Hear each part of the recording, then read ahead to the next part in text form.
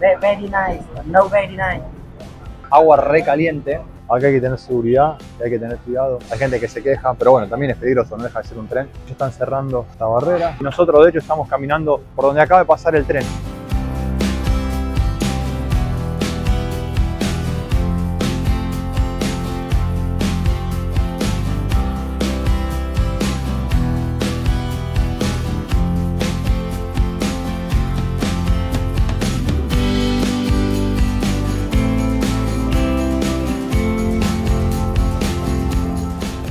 ¿Cómo anda la bandurria latina? Seguimos en Hanoi, estamos en Vietnam y hoy vinimos al café AT99 a probar el clásico café con huevo que sirven acá en Vietnam.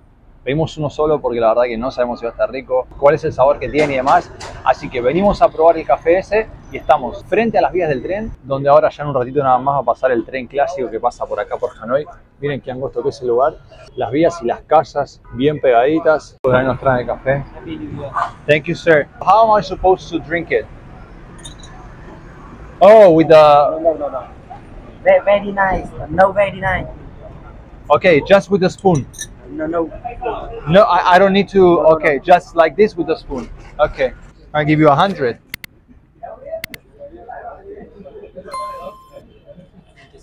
Thank you, sir.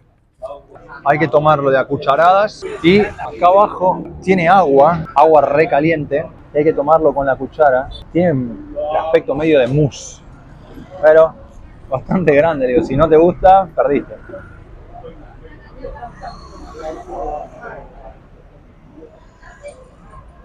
Tiene un gusto medio raro, no está malo, pero tiene gusto a café, lógicamente, y no al huevo, sino a la yema. Sí, pero esa mezcla rara de comerse un huevo frito, mojar el pan en un huevo frito, en la yema del huevo frito y tomarse un café al mismo tiempo en la boca.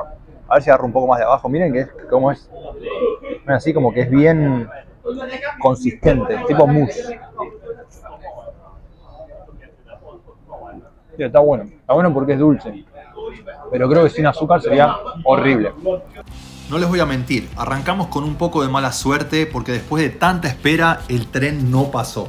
Pero eso no nos quitó las esperanzas porque sabíamos que tarde o temprano lo íbamos a ver.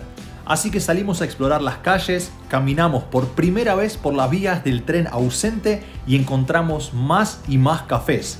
Seguimos caminando, ahora ya entre el bullicio del tráfico, y llegamos a ver la hermosa bandera de Vietnam ondeando en el cielo, la cual a mí me encanta. Y hablando de tráfico, qué caos que son las motos y el tránsito en Hanoi. Vimos a su gente divirtiéndose y hasta una peluquería en medio de la vereda. Sí, así como lo ven, una peluquería. Ya cuando el sol comenzaba a bajar, nos dirigimos a la famosa pagoda de Tran Quoc, una maravilla budista que es famosísima en Hanoi y ninguno de ustedes se pueden perder si vienen a este país hermoso. Imaginen templos antiguos, paz y espiritualidad, todo en un solo lugar.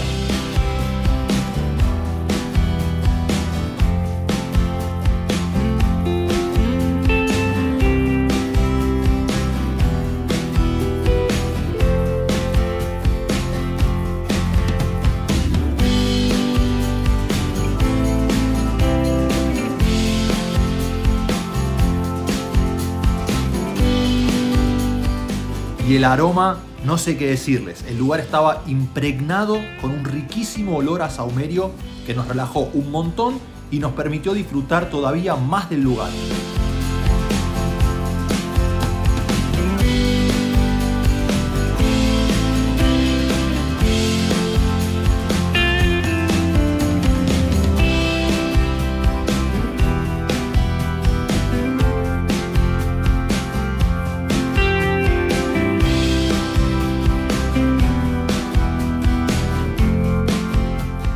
Pero la aventura de hoy no termina ahí.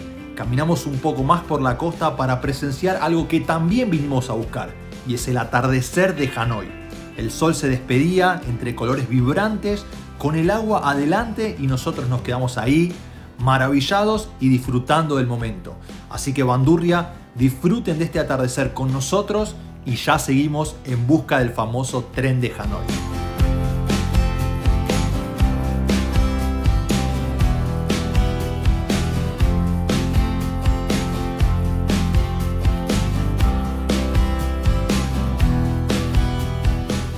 Bueno, gente, por cuarta vez vinimos al lugar donde pasa el tren.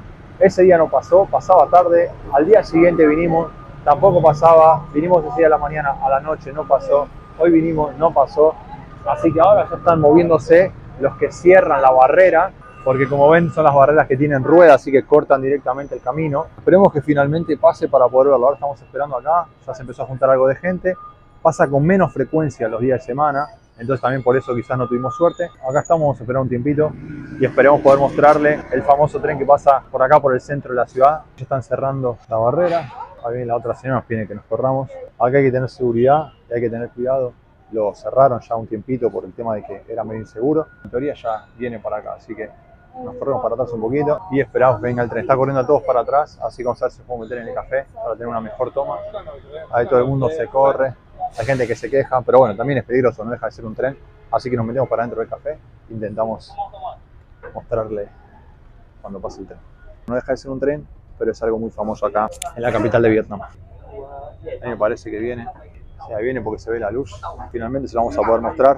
Finalmente, después de 2-3 días.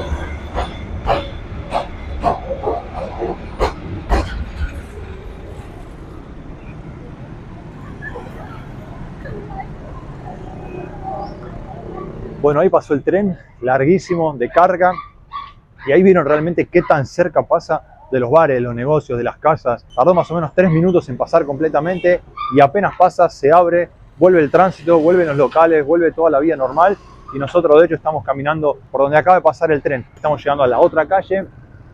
Finalmente, después de tanto tiempo pudimos ver el tren, se lo pudimos mostrar. Nos gustó la experiencia, lo buscamos 3, 4, 5 veces que vinimos a verlo, así que si les gustó, como les digo siempre, apoyen al canal, denle su me gusta para que sigamos llegando a más gente y esta pequeña comunidad que poco a poco va creciendo siga llegando a más personas. Suscríbanse, gracias por mirar y nos vemos la próxima. Chao, chao.